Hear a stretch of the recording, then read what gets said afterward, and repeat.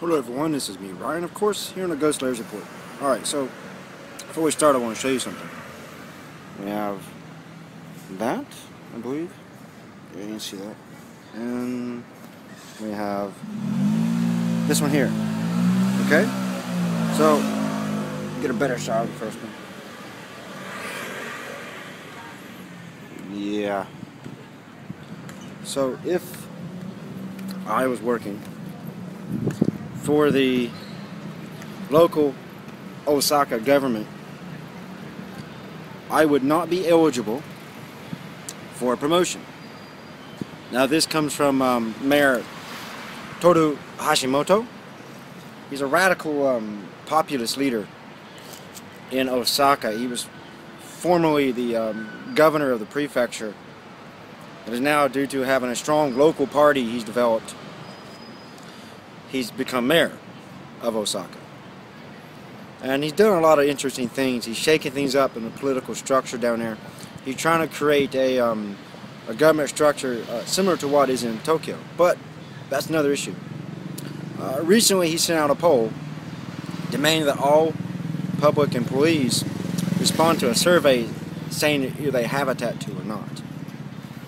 If you refuse to, you don't lose your job or anything, but he says you'll never be promoted to any position higher than what you currently are, as long as I'm mayor of the city. Now, this sounds kind of strange. So if you look further, he says, he's quoted as saying, when any company gives a direct order, you follow it. He said, we're not any different. So he's basically saying, do it or there's going to be consequences. He's not giving people a right to say, look, it's my private life, it's my body. I don't think it has anything to do with my job. Alright? So then after that, he goes a step further. He sends out an email Sunday, from what I've gathered, asking all local government officials to record the names of everyone who refused to respond. This is about 500 people. And find out the reason why. So they have to submit this paperwork saying, yes, I did not respond. Here's my name. Here's what I do for the government. And here's why I did not respond. He's going to keep a list of those. So it seems pretty clear he's going to use political influence to come down hard on a group of people he doesn't like. That's amazing. Okay? So from the actual list of people who did respond and said they did have a tattoo is 110. So you have 110 people who said, yeah, I got a tattoo. Another 500 have said, I'm not telling you one way or another. And the rest of them responded, yeah, I got no tattoos. So why does he care? Why is this important? Well, it's kind of an odd kind of Japanese way to sniff out corruption within the government. Because in Japan, traditionally, a tattoo was an identification card for your membership into Yakuza or Japanese Mafia. So if you have a tattoo, as a traditional thinking goes, you're probably in Yakuza. But there's a problem with that. I'm a perfect example of it. I have tattoos and I'm not a member of the Japanese Mafia. There's a good chance I never will be.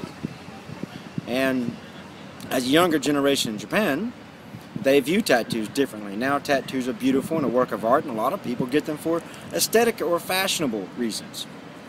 So now it's hard to use the tattoo as identification to say whether you're a member of the Mafia or not. But it doesn't matter to Mr. Hashimoto. It doesn't matter to him at all. This shows a kind of disconnect between him as a leader and the actual people. It seems he doesn't understand that times have changed and tattoos are not an instant sign that you're in a mafia. It could mean just a simple thing of personal expression or something you got on a whim. Some cute little thing, has no message. A lot of girls do that. I've seen plenty of tattoos on the legs, little butterflies and Mickey Mouse somewhere, on them. So people do it for a reason of fashion. So he's kind of disconnected here. It's the same guy, Mr. Toru Hashimoto, who claims to be a leader of the people, a populist. And here he is coming down hard on people who have something on their body that's quite common these days. Not really a strange, taboo thing so much anymore. So, he's definitely suspect now.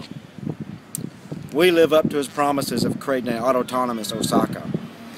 Will he live up to the promises of being able to resist Tokyo ordinances and create ordinances more localized that benefit the people? Because this whole thing he's doing right now is not really benefiting anybody except for his political agenda and his political party. So, leave comments in the comments box below. Let me know what you think of this situation. Is it okay that he singles out people who have tattoos as to imply that they're somehow a member of mafia and corruption? Or is this a totally bad move where I'm more inclined to think that it's just coming down hard on people for political points, you know? So, leave a comment if you want to, okay? Also, if you haven't subscribed to the channel, please do. It's Freedom WV, a Ghost Layers Report. So until next time, this is me, Ryan, here in Japan, checking out.